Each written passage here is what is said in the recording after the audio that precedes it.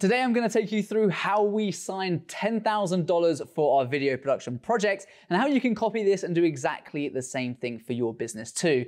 This video does come with a warning, and that is if you follow these steps, you could end up making a lot more money than we did. But nonetheless, I'm going to give you everything you need to know on how to pitch ideas to clients that are your existing clients and also brand new clients too. So when we start with any kind of treatment or project pitch, we generally will send it over in a PDF. I use Google Slides to create a lot of this stuff and then export it as a PDF before we send it over. And I'm going to be giving you two key suggestions throughout this video. One is for pitching to existing clients, and then the second is to pitch to brand new clients who don't know who you are, but you can send over your ideas, or perhaps they've asked you to send over a treatment or proposal for what you would suggest for their kind of video project. So what we've got in front of us is a pitch that we did for a car company a very long time ago. So ignore some of the visuals, you can update this, but we try to make sure that these treatments are as visual as possible. We work in a creative industry, so we need to make sure that it really gets that engagement across and really starts to excite people when they scroll through this treatment. A lot of treatments can be really, really boring, and for a person who's on the other end who may not be a creative person, you can't just expect them to know exactly what the video is going to look like and use their imagination. So we try and include as many images as possible to get through that. Generally speaking, opening page, a powerful image, and then our logo, and often we would use their logo as well, or at least in text underneath, write the date of the treatment and the title of it if it has one, or some kind of information to set the cover off right. You know, imagine it's a book, it's the same sort of thing. You want to have something that wants to lead into the next pages. The first page, keeping it super simple, is going to be about concept. So in this page, we're going to start looking at what are you looking to do? So it's your idea that you've come up with, or if you're pitching the concept back to them, it's your chance to expand on exactly what you're looking to do with this project. Next up, you're going to include why is it important, and then what is in it for them. Because when they're reading this, they're going to be asking themselves that question all the time. What are we going to get out of this? Particularly if it's an existing client that hasn't asked you to do any of this stuff. Now, try and keep your text to an absolute minimum. It's really easy to kind of waffle on and start to go into loads of detail on each of these points. But if you can create a treatment that gets to the point very quickly in as few words as possible, again, you're going to have a much better chance of success. People who own businesses are very busy, as a lot of people who work in the businesses are too. So they're not going to have loads of time to go through and read lots of content, especially if they haven't asked for it. So stick to this very, very simple structure. On to technically page number 3 now. And this is the mood board. So we start to introduce some images just to very quickly start to set the scene. So you can see this beautiful image of a car driving into the sunset. You've got the female image above, and then also the city kind of setting as well. With this particular project, we were able to quickly showcase the feeling that they're going to get when we create this video and the kind of look and feel that it's going to have too. Next up, I'm rolling through this, by the way, at some rate so I can pack as much value into this video as possible. If at any point you enjoy this video, then make sure you're subscribed. So many of you guys aren't, and that's the only way we know that the content we're putting out is valuable, is by you hitting that subscribe button and letting me know in the comments below. I'm trying to reply to as many people as possible, but there are literally hundreds of comments on our videos now, so stick with it, let me know what you think, and I will try and get back to you as soon as possible. Now, the outline, how does this differ to the concept? So the concept is like the broader, like this is what we're aiming to do. But the outline is regarding the video itself. So we're now setting the scene. We're going into more detail about how the video is going to take the end user on this journey. And we're going to keep that very specific to that particular target market. So again, the concept was the overall idea, why they should consider doing this in the first place. And the outline is much more relation to the video itself.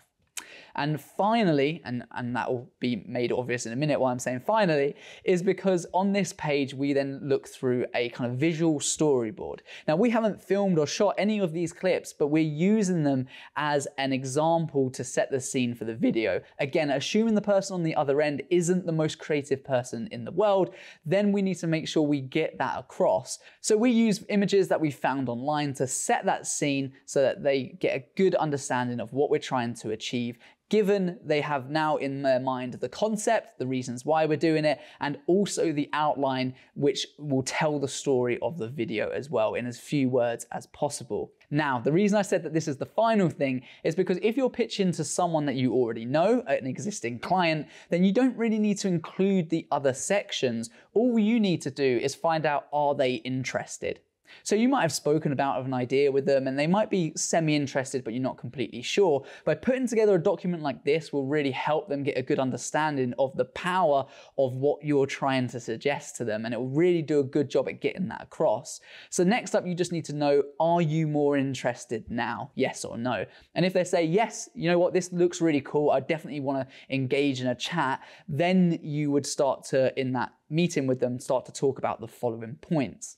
However, when I started this video, I also said on the flip side of that, if you're pitching to a company that doesn't know you, or you're pitching to a company that's asked you for a proposal, then you want to include the next few slides. And this is something that I've noticed people on my course haven't done in the past, which it can be absolutely insane when I show you what those strategies are. Because if you're not doing these steps, then it's really with no wonder you're not going to have the best chance of success with people winning those projects. So you want to include a page about us, and you should include why they should listen to you. You should also include information about your team. If it's just you, then that's completely fine. You can just give your experience and also include your expertise as well. But this is a page where you really get to sell yourself. This is like your CV. And again, you've got to do this in as few words as possible, keeping it very short and punchy. And this is something that a lot of people leave out or just don't do very well, or they put something very generic in here. You need to make this very specific to their audience, their target market, their industry as a whole. Because if you can't show that you're the right people for that industry, then you're going to have a hard chance of winning the job in the first place. So think about those things and then tell them, why should they listen to you? Why should they take on board everything you've said? Because to them, it might just be, they don't know if it's going to work or not. So tell them why they should listen to you as a business. So following on from that is the track record. So you want to keep this to relevant projects only. And if you don't have a diverse portfolio, that becomes quite tricky to do unless you already have a niche in that particular industry. So this is a car company, so any relevant projects I want to give examples of should be to do within the automotive sector, or at least to try and pull on the points that I've brought up previously in the concept and the outline of the video.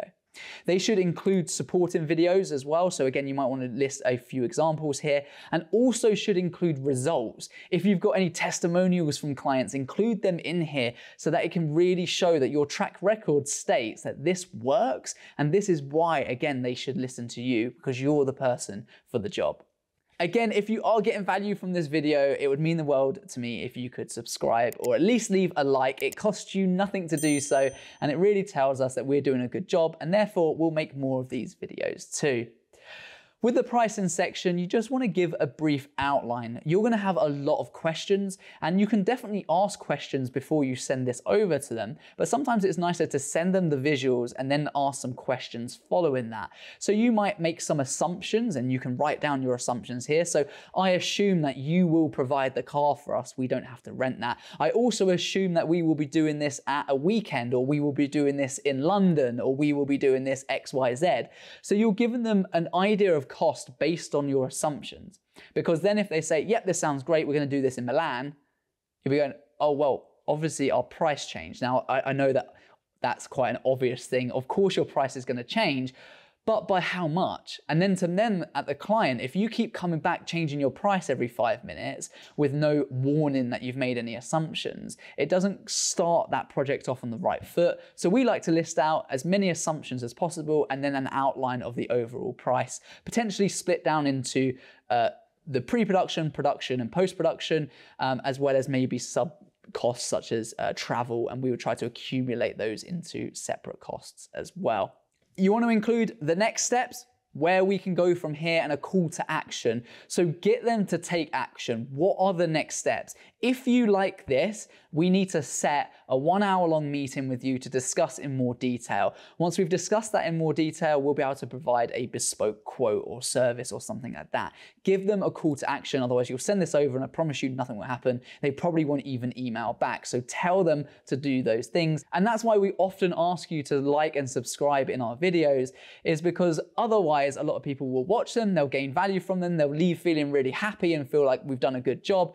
But that doesn't necessarily help the algorithm for our videos to perform better, to help more people and grow our community and grow our channel. So if we don't introduce those call to actions, often is the case that things just won't happen as a result. And that's exactly the same for your treatment process too. And finally, you then want to move on to contact. How do they get in touch? Who is the relevant person in your organization? Or if, again, you're just a one-man band, you want to write down your details, your name, your position within the company. So it makes it feel like they have a direct port of contact at the end of the day.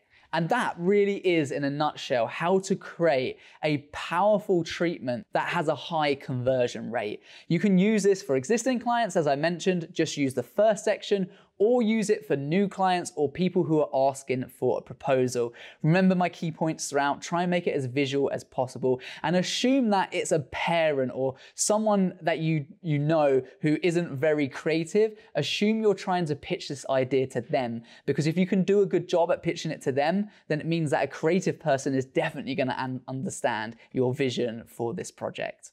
If you enjoy these walkthroughs where I take you through step by step how to create a stable video production company and tips to help grow your production company to the next level, then I recommend you taking a look at the Perspective Academy.